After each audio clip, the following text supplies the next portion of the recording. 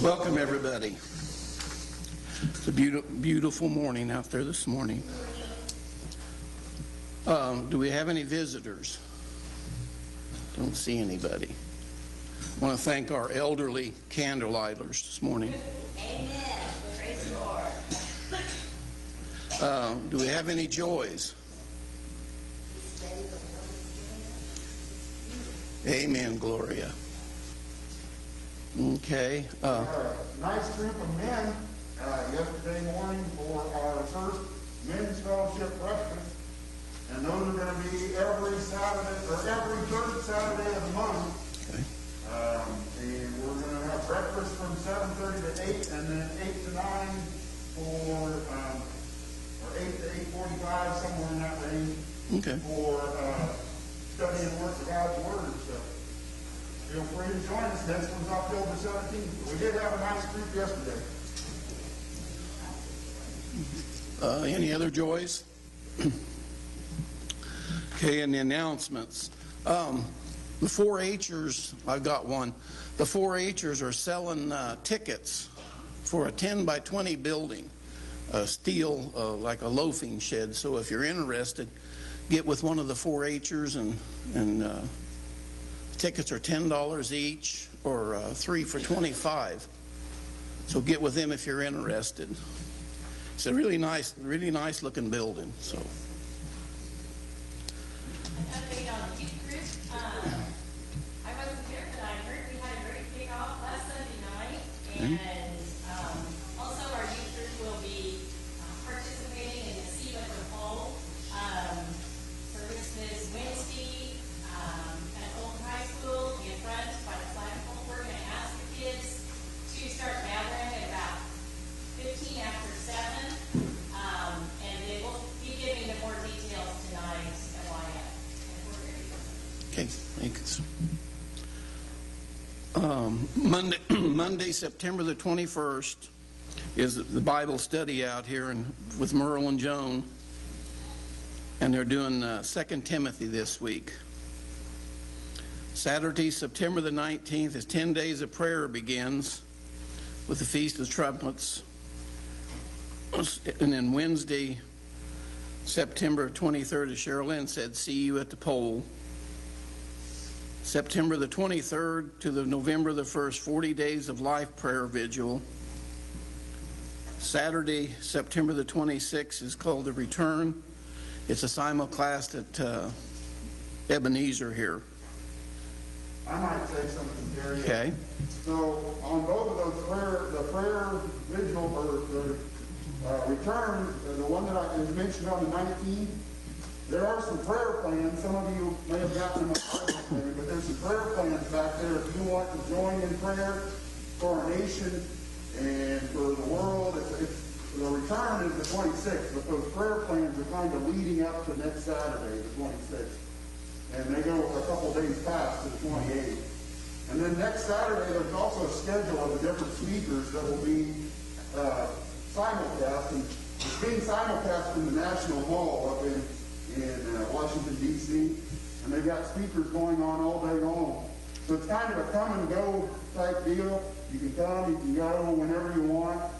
But if there's a certain aspect of prayer for our nation and for our world that you want to hear, or you want to hear the keynote address, the schedule is back there on the table along with those prayer plans. The other thing that Calvin brought up, and I didn't get in the bulletin, but there's a group in Emporia that's also participating in prayer that day, and they're doing what they call the stand, and they're going to be on the four corners of Emporia praying at 10 a.m. on Saturday. So each of those rocks that they put around Emporia, there's one kind of down by Fanstills on the south side, those are where they're meeting. You can choose whichever, east, west, north, south, whichever one you want, and meet there at 10 o'clock and pray with them if you want. So it is and Franklin Graham is doing a prayer march, so 26th is going to be a big day of prayer in this nation. And as Christians, we ought to be praying for our nation and for our leaders. Amen. I don't know for sure whether it is or not. Thank you, Tyson. Thursday, October the 1st is Bring Your Bible to School Day. And then Sunday, October the 4th, we're having an administrative council meeting over here, and there will be no potluck.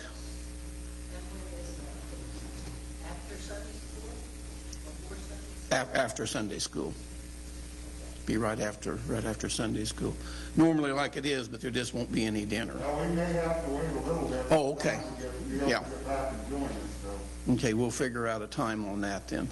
I would say we probably want to try and maybe come back up at 1. I'm not sure Jeremiah didn't give me any more specific details, but I guess I'll make the decision. How about we do it at 1? That way we'll be able to get John back from Madison so he can join us for the meeting. Okay, so it'll be at 1 o'clock, Yeah. October the 4th. That should allow us to get home, get a little bit of something to eat and come back. Okay. And then Sunday, October the 4th is Life Chain. October the 9th and the 10th is the Ebenezer Fishing Tournament over here and the Communion Fish Fry. And Doug had some flyers back here on that if you want to look at it. October the 23rd to the 25th is the Women's Encounter at the Cross. January 28th to the 30th is Men's Encounters at the Cross. And that's it. Does anybody else have any other announcements? Any birthdays? Anniversaries? Okay, we'll have the children's story.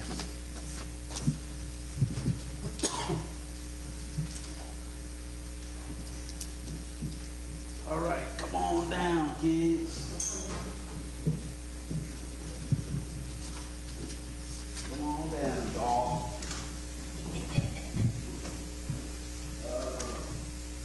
What a Tuesday. How many are you going to look earlier? All right. Right, call you. Not this time. Okay. All right. So, good morning. How's your morning this morning? How's everybody doing? Good? All right. What are you all doing this weekend? Other than the rodeo. Slept in a little bit. What's your uncles? Okay. That's good. That's good. Well, this morning, we're going to talk about Jesus, like we always do. But what we're going to talk about specifically is how to live in Jesus. Do you know what I mean by that? You know? Okay, tell us. What do you mean by living in Jesus? Okay. All right. That is right. So living in Jesus means that we have to, first of all, trust Jesus. We have to trust Jesus. But before we can live in Jesus, we have to know who Jesus is. So, do you know who Jesus is? Who's Jesus?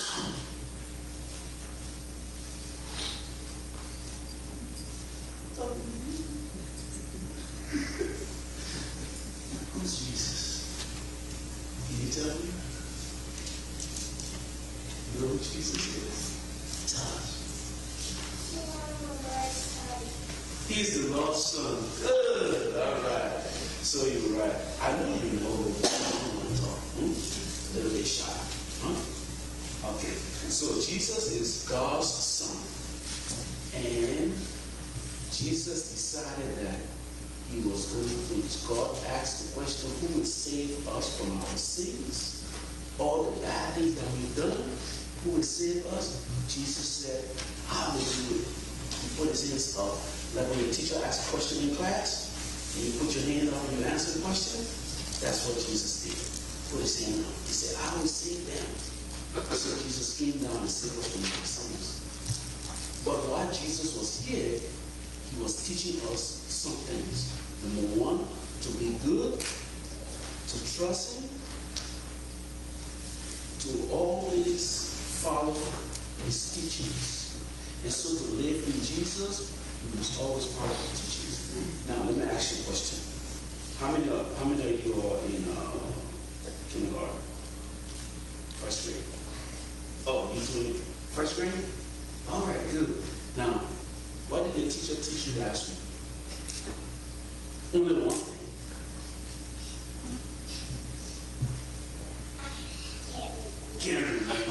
Okay, that's good.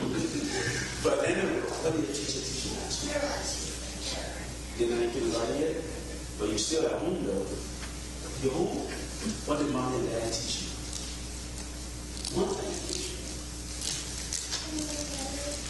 To what? To one letters? Okay, so, and did you do it? Yes. Okay, so that is how we should do. We should always follow Jesus' teaching, because to live in Jesus means that we follow the teachings. To do good, not to tell story, not to tell a tale, and to always love each other. Okay? All right, let us pray. Dear Jesus, we thank you for this day. We pray now that you continue to help us to live in you and to follow your every word. It's in Jesus' name I pray. Amen. All right. Oh, you all want to supper?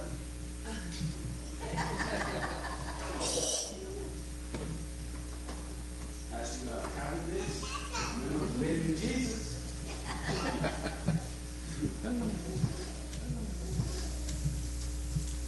We'll have our gathering hymn, Majesty, Worship His Majesty.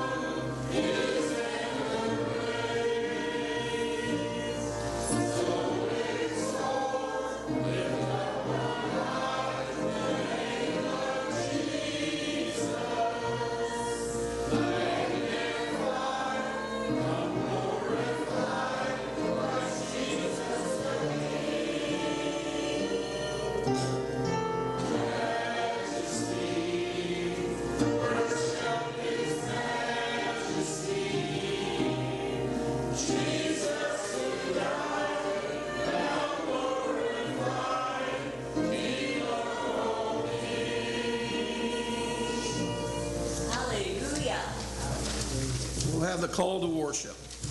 Oh, give thanks to the Lord, call on his name, make known his deeds among the people. Sing to him, sing praises to him, tell us all his wondrous works. Glory in his holy name, let the hearts of those who seek the Lord rejoice. Seek the Lord and his strength, seek his presence continually. Remember the wonderful works he has done, his miracles and the judgments he's uttered. O offspring of his servant Give thanks to the Lord. Call on his name. Make known his deeds to among the people. We'll have the opening prayer. Almighty God, we thank you for bringing us to the place of worship. Thank you that you walk with us every day, that you are with us in each moment. Thank you for your promises are true, and your goodness never fails us. In this moment, we come to you, and we lay our lives before you. May we worship and adore you with every fiber of our being. Help us to live our lives like Jesus Christ, your Son, who has tied our burdens and healed our spirits. We lift the prayer of our hearts for those still burdened, those seeking healing, those in need within the church and the world. And so today, we join with all those who worship and confess you as Lord, from generations past and present, and with all the angels that sing in heaven, greatness and beauty through Jesus Christ, who lives and reigns with you, here and everywhere, now and always. Amen. You can be seated. The epistle reading comes from Philippians. Opening hymn in the garden.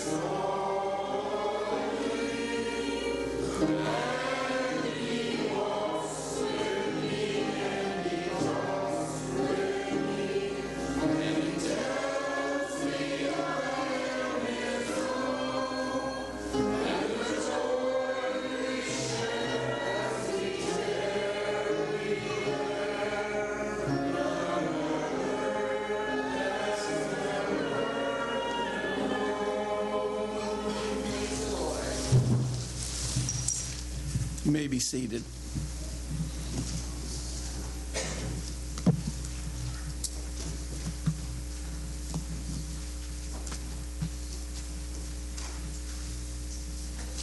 Okay, the epistle reading today comes from Philippians 1, verses 21 through 30.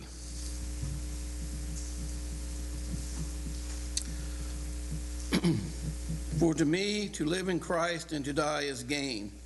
But if I live in the flesh, this is the fruit of my labor. Yet what I shall choose I want not. For I am in the strait betwixt two, having a desire to depart and to be with Christ, which is far better. Nevertheless, to abide in the flesh is more needful for you. And having this confidence, I know that I shall abide and continue with you for all your furtherance and joy of faith, that your rejoicing may be more abundant in Jesus Christ for me by coming to you again. Only let your conversation be as it becometh the gospel of Christ, that whether I come and see you or else be absent, I may be hear of your affairs, that ye stand fast in one spirit, with one mind, striving together for the faith of the gospel, and if nothing terrified by your adversaries, which is to them an evident token of perdition, but to you of salvation and that of God. For unto you is given in the behalf of Christ not only to believe on him, but also to suffer for his sake, having the same conflict which ye saw in me and now hear to be in me. Would you please stand for the gospel? Matthew 21 through 16. 20. For the kingdom of heaven is like unto a man that is a householder, which went out early in the morning to hire laborers unto his vineyard. And when he agreed to pay with the laborers for 1 penny a day, he sent them into the vineyard. And he went out about the third hour and saw others standing idle to the marketplace, and said unto them, Go ye also into the vineyard, and whatsoever it is right I will give you. And they went their way.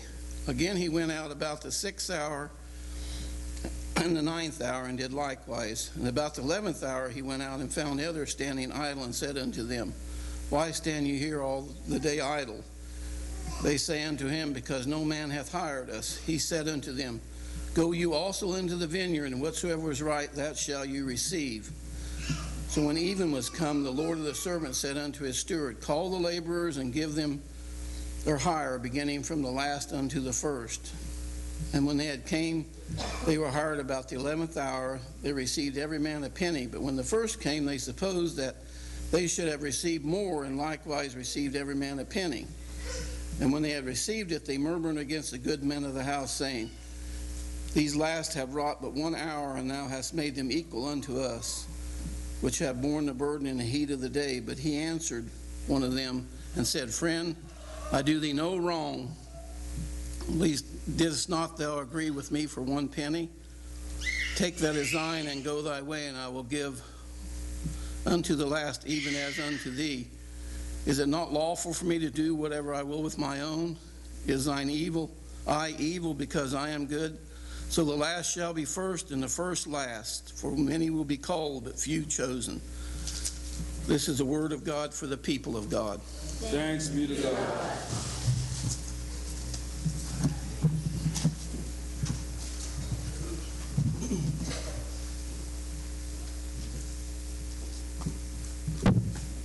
Good morning, church. Good morning. Let us pray. Heavenly Father, we glorify your name and thank you for this day. Lord, this is the day that you've made. We will rejoice and be glad in it. Now, Lord, let the words of my mouth and the meditation of my heart be acceptable in thy sight. O Lord, my strength and my Redeemer. Amen.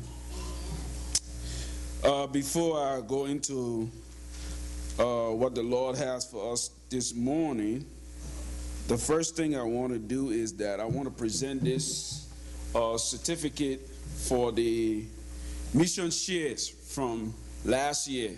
So, as you all know, the district superintendent came by to just look at our church, and she presented each church with their mission share certificate. So, it reads here, generous persons will prosper. Those who refresh others will themselves be refreshed. That's Proverbs 11:25. And it goes on to say, thank you for giving faithfully 100% to the mission shares in 2019. Olpe Ebenezer United Methodist Church, Great Plains Annual Conference, Bishop Reuben Sines Jr.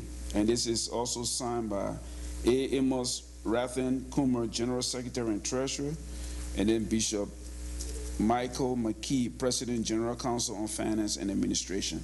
So, the Bible tells us that it is more blessed to give than to receive. And so this is a testament of our faithfulness in giving to the church. So let us continue to do that. And this we will, Sherilyn was grateful enough to put it in a nice looking plaque. So we're going to put it up there on the board for the church. Also, I was fortunate enough to watch the Olpe football game, the senior high. And I'm telling you, when I went to the game, there was a gentleman I was standing with, and he asked me, he said, "You got any kid playing here?" I said, "I don't know. I know I got some of my church members playing here, but you know, they told me that they were on the team, but I'm not too sure what they're playing." And right after I said that, I heard the name, Damon Rediker, sack. and after that, it was another one, Damon Rediker, touchdown.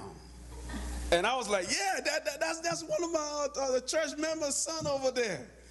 And I was so proud, you know.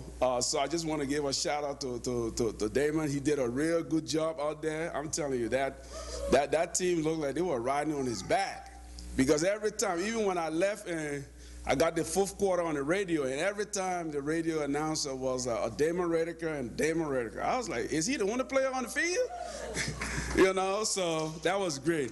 And then I heard yesterday, I didn't get to see the game, but Levi also played yesterday in Emporia, and he had a forced fumble and a 2-point conversion for a touchdown. So that was really great. I mean, we got great athletes in our church. Now, I haven't seen the volleyball folks yet, and I'm looking for y'all. I'm looking in that corner there. So I'm willing to, I'm hoping to catch a volleyball game. But I just want to say that it was so wonderful to see our kids out there playing and doing well. So let us continue to keep them in our prayers.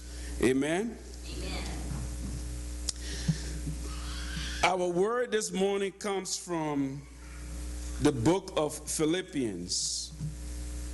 The book of Philippians, chapter 1, verses 21 through 30. This particular book of Philippians, as I began to study this, I realized that theologians there are two sides of the coin on this book. Number one is that the first side says that Paul did not just write this letter at once. He wrote this letter, and they are just pieces of his letters that he wrote, and they put it together to form this book. There are some theologians that say that Paul actually sat down to write this letter while he was in prison. But my daddy used to always say that if a man does not know his birthday, that does not mean that he was not born. I mean, let's be real. If you don't know what day you were born, that does not mean that you're not born, because you're born and you're still walking this earth. So you can choose any day to say that's your birthday.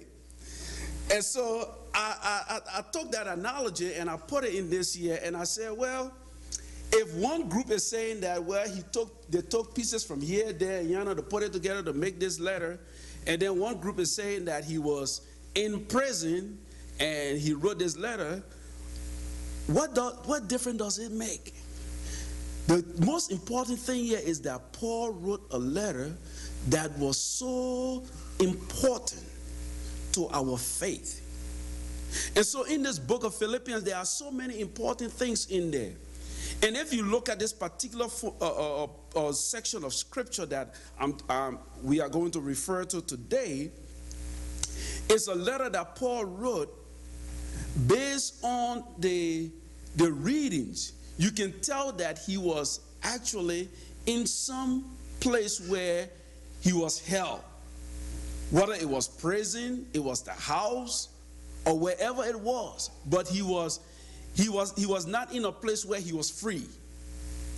And so he wrote this letter admonishing Christians that they should live in Christ. But not only living in Christ, but it's regardless of where they are, they should continue to further the gospel of our Lord and Savior Jesus Christ. And so, as we begin to read this letter, Paul states here that it is important that we understand. He said, for to me to live is Christ and to die is gain. The first thing that comes to mind is that what is Paul talking about? To live is Christ and to die is gain. You see, life of a Christian is centered around Jesus Christ. And yet some of us Christians are not living the life God ordained for us. We are not living the life God ordained for us because of some of the things that we do that will condemn us to hell. But in the scripture, Paul talks about the struggle he is encountering, and this struggle is a good struggle. It's a good struggle because he's talking about whether he should live in Christ or to die and then go to Christ. So this is, whether you like it a lot or not, this is a win-win situation. Paul shared with us that life for him is good. And so he goes on to explain what living in Christ is. He talks about life being good in the sense that if he lives in Christ, he can further the gospel of Jesus Christ. He can begin to do things that will draw more people to Jesus Christ. Also, he states that dying is also gain, because when he dies, he will be with Jesus Christ. He will be able to sit on the right hand of Jesus Christ and share all his glory. And so, like I indicated earlier, this is a win-win situation. But how does that relate to you and I? As you notice in the scripture, Paul chose life over death. And so the case is settled. He is faced with this challenge.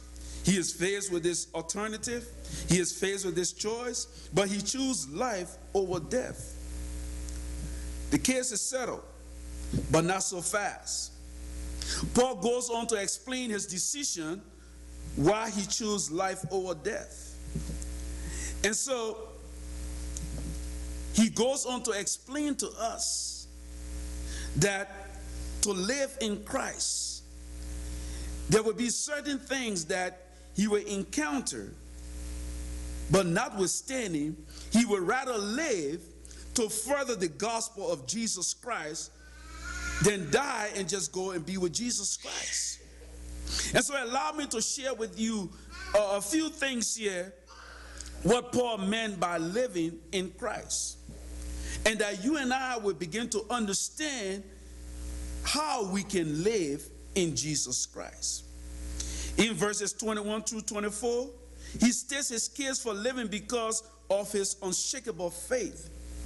He reads here, he said, "But if I live in the flesh, this is the fruit of my labor. Yet what I shall choose, I would not. For I am in a strait betwixt two, having a desire to depart and to be with Christ, which is far better. Nevertheless, to abide in the flesh is more needful for you." And so, in essence, what he's saying here is that living in Christ requires a strong and firm faith. Living in Christ requires an unmovable, an unshakable faith. You see, 2 Corinthians 11, 25 through 27 gives us an understanding of what Paul encountered in his life. Now, let me just pause here for a minute. When you read 2 Corinthians 11, 25 through 27, it tells you about, Paul begins to explain what he encountered. This was a man that faced danger many times in the face, but he continued preaching and teaching the gospel of Jesus Christ. He talks about how he was whipped, how he faced death several times, death threats. He talks about how he was shipwrecked. And this is a situation where he encountered all those problems while he was spreading the gospel of Jesus Christ. Now, I don't know about you, but for me, I would say, Lord, if I have a choice to be with you, than to stay on this earth and encounter all these problems and difficulties, I'd rather go and be with you. I don't know about you, but that's what I would say. Amen. I'm just being real. Now, some of us, we have it differently, but I'm just being real. Because sometimes when you think about what you go through as Christians, the trials and the tribulations and the heartaches and the hurts and the pain, you get in a place where you say, Lord, just take me, let me just go and just stay with you. Because these people that I'm trying to bring over to you, they don't deserve you, God. But you see, Paul understood that he had a mission, and his mission was to bring others to Jesus Christ and spread the word of God. Now, Paul, as you will, if you begin to study who Paul was, Paul had a zeal, and the zeal he had was to kill Christians because they were not following the one true God. And he had this zeal, he had this fire in him, and he began to do that. And God realized that, you know something? I can use this man to spread my word. And so he had his Damascus experience where he met Jesus Christ. And his life changed. But you know what didn't change? It was that zeal. That zeal, God transformed that zeal from killing Christians to converting Christians. And so Paul was the man for the hour. If you read the New Testament, almost 75% of the books in the New Testament was written by Paul. Yes, Jesus had 12 disciples. Jesus' disciples were out there, and he had other followers. But you find that there's only few of them that wrote in the New Testament. You got the gospel, Matthew, Mark, Luke, and John. Yes, we got that.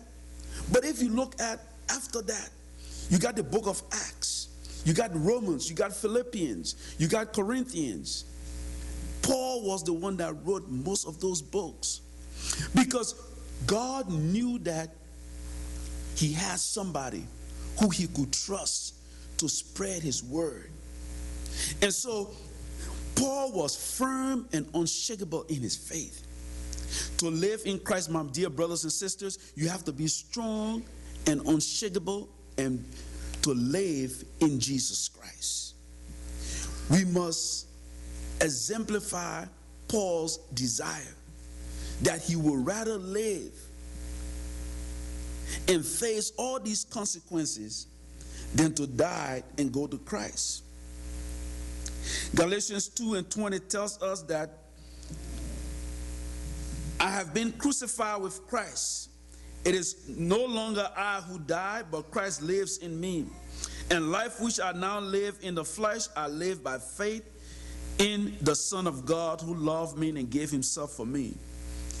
You see, my dear brothers and sisters, there is a spiritual union with Jesus Christ when we begin to live in Jesus Christ, because our faith becomes unshakable. 1 Corinthians 15:58 tells us that we must be steadfast, immovable, always abounding in the work of the Lord, knowing that in the Lord our labor is not in vain. So,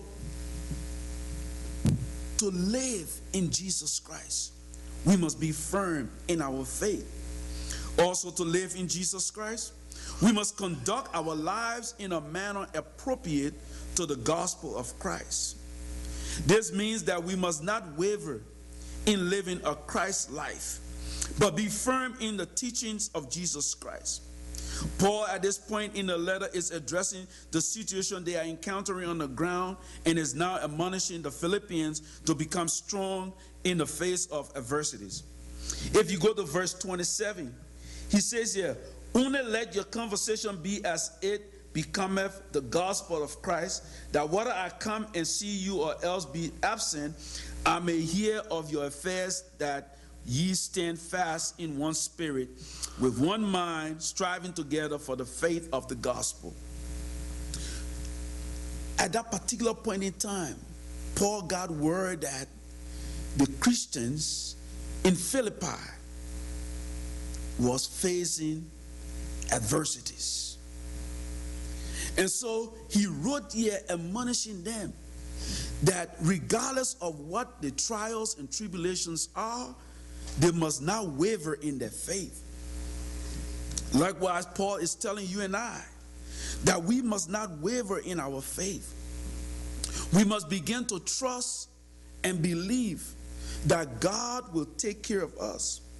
We must remain firm. We must remain strong and unshakable.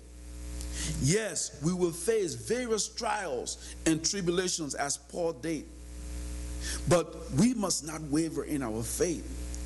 Paul is admonishing the people, the Philippians, that yes, I know that you all are dealing with these issues, but we must not waver in our faith. Yes, I know that we are dealing with COVID-19, but we must not waver in our faith. Yes, I know that we are dealing with a charged political situation in our world, in our country, but we must not waver in our faith. And I love the fact that the church stood up in the face of COVID-19 when everything was shutting down. We began to live stream and video stream. We began to do Bible studies online. We did not just sit down and wait for them to open. No, we came up with innovative ideas on social distancing in our church so that our doors can be open. I remember when I came over to take over the church, one of the concerns was that, Pastor, we want to come back in the church, but how could we do that? I saw the desire and the zeal. And Paul is telling you and I that we must not waver in our faith. Finally, we must be courageous. We must be courageous to live in Jesus Christ. Courage means facing adversities and still moving forward despite the consequences. Paul had many adversities. Jesus Christ, our Lord and Savior, had many adversities. There were times that they wanted to kill him. There were times that they told lies on Jesus. But Jesus still walked in the Word of God. Jesus did not waver. Jesus had the courage. I remember somewhere in Scripture they talk about where the people wanted to stone Jesus Christ. And his disciples told him that, Jesus, you should not go to that town. Jesus said, I will go. And they were waiting for him. And Jesus walked between them because he told them, he said, my time has not yet come. And when his time came, he faced a brutal death. But Jesus was courageous. And so to live in Jesus Christ, we must develop that courage. The Bible teaches us about courage, which is found in Matthew chapter 5, verse 11 and 12, and also 2 Timothy 2 and 12. It said, "Blessed are you when men shall persecute you, for great is your reward in heaven." That is Matthew chapter 5, 11 and 12. And then in 2 Timothy 2 and 12, it says, "And if you suffer with him, you shall also reign with him." You see, it is very important that we become courageous to live in Jesus Christ. Because trouble will come our way. Trouble will come our way. So, and trouble will always be there. But we must begin to live in Jesus Christ and become courageous. Isaiah reminds us in 40 and 31 that says that they who wait on the Lord shall renew their strength. They shall mount up with wings like eagles. They shall run and not be weary. They shall walk and not faint. So I say to you in closing that I leave you with that particular scripture, that we must wait on the Lord. To live in Jesus Christ, we must be courageous. To live in Jesus Christ, we must begin to understand that waiting on the Lord takes patience. Because once we wait on God, we will begin to renew our strength, and we will mount on wings like eagles, run and not be weary, and walk and not faint. So let us live in Jesus Christ by being firm in our faith, conduct our lives in a manner appropriate to the gospel of Christ, and overall be courageous and continue to move forward. Amen, amen, and amen. As you've heard the word, are there any prayer concerns out there this morning? Lord, we thank you and praise you for this day, Lord. We thank you for your word that has gone forth, and that, dear Jesus, you will continue to bless our hearts so that we can live according to your teachings. Heavenly Father, we come now interceding for those victims of the fire out west in California and Oregon and all other places, dear God, that is facing calamities. Dear Jesus, we pray that you will be with them, Heavenly Father. Continue to console them and bless them, Heavenly Father. We pray for the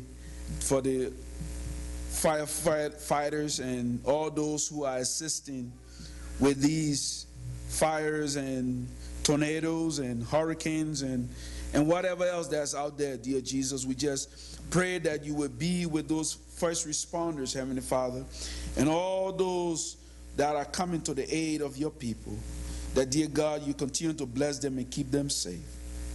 We now present our dear brother Roy to you, God, that, Heavenly Father, you will continue to open the way for him to receive his kidney, dear God. We know that, dear God, everything rests in your hands. So we pray for his healing, dear God. We pray that you will bless him, Heavenly Father. We know that there was a little setback, but, dear God, a setback is just a setup for the good things that you have for us, dear God. And so we praise you and glorify your name, Lord. We pray that you will bless him, Lord. We pray for Sharon's mother who is dealing with cancer, dear God. Heavenly Father, we pray that you will continue to comfort her mother, dear God. You will continue to give her the strength, Heavenly Father, Lord, to overcome this illness, Heavenly Father. Oh, Lord God, we pray that you will be with Sharon also, Lord. Bless her heart, dear God, and give her that peace which passes all understanding. Heavenly Father, Lord, we just magnify your name and lift you up on high. We pray for our leaders in church and state. We pray that, dear God, you will continue to guide them, Lord, and lead them in the way that they will continue to lead your people, Heavenly Father. Oh, dear Jesus, we magnify your name and we lift you up on high. We pray for each and every member in our congregation, dear God, that you will bless us collectively and individually. We thank you for our children, dear God, and we pray that you continue to protect us from danger seen and danger unseen, all illnesses, Lord, and all issues, Lord, Heavenly Father, we know that you can do exceedingly abundantly above all that we ever ask of you. And now, dear Jesus, as you have taught your disciples how to pray, we are bold to say, let us say the Lord's Prayer together. Our Father, who art in heaven, hallowed be thy name. Thy kingdom come, thy will be done, on earth as it is in heaven. Give us this day our daily bread, and forgive us our trespasses, as we forgive those who trespass against us. And lead us not into temptation, but deliver us from evil. For thine is the kingdom, the power, and the glory forever. Amen.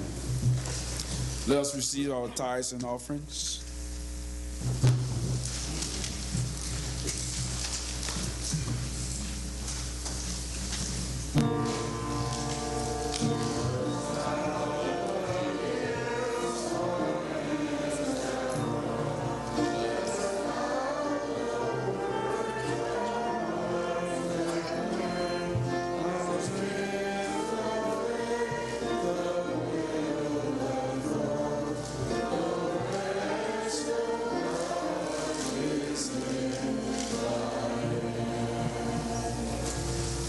Amen. Please remain standing for our sending forth hymn. This is my Father's world.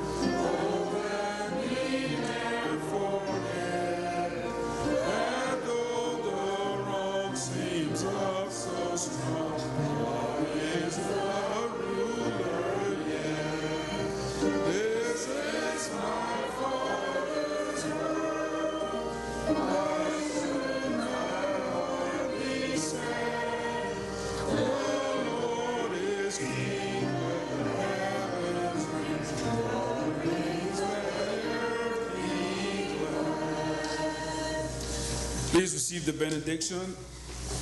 May the Lord bless you and keep you. May the Lord make his face to shine upon you as you depart this place, never from his presence, living in Jesus Christ. It's in Jesus' name I pray. Amen.